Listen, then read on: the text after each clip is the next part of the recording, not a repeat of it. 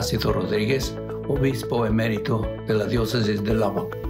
Queridos emigrantes y sus apreciables familias, la omnipresencia de la coronavirus y el terror que nos inspira nos obliga a ponernos de rodillas ante Dios para implorar su misericordia.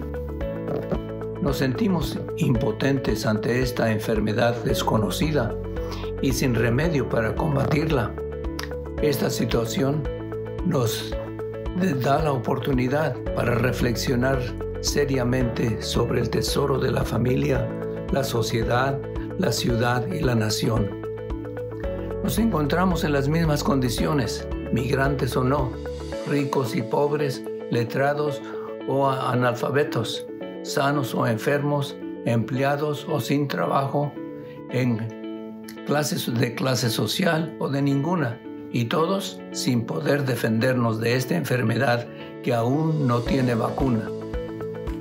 Esta condición nos obliga a vernos como hermanos y hermanas, como una familia humana, con solidaridad que compartimos en la misma casa común, así como nos dice el Papa Francisco. Y les tengo una buena noticia. La iglesia celebra Pentecostés, cuando toda la iglesia estaba reunida en Jerusalén, con los apóstoles y otros discípulos, y con María, la Madre de Jesús, ocupando el centro de la iglesia. Descendió el Espíritu Santo con sus 7 dones, y después abrieron las puertas para proclamar la buena nueva.